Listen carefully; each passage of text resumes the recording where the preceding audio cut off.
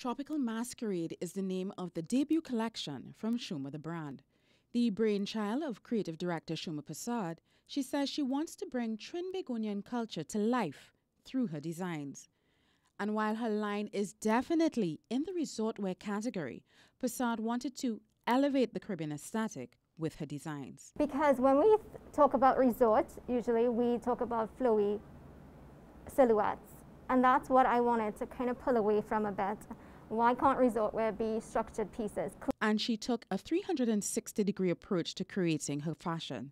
Persad worked with another local designer, James Hackett of Lush Kingdom, to create the prints you see here. We wanted to do a showy piece, but still keep it clean, still keep it simple. And we wanted this print to speak for itself. And everything is produced right here in Trinidad. Every dress, every skirt, every stitch is sewn at her production studio in Trin City.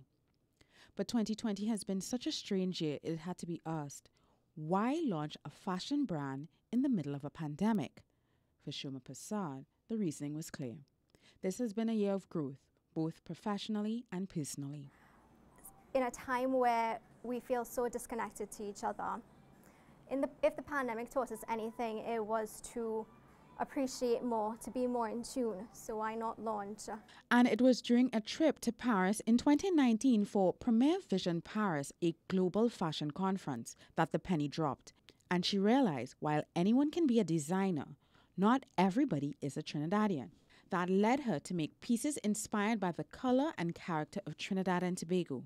And it is with that focus and confidence in mind, she has released her Tropical Masquerade to the world. Soini Gray, CNC3 News.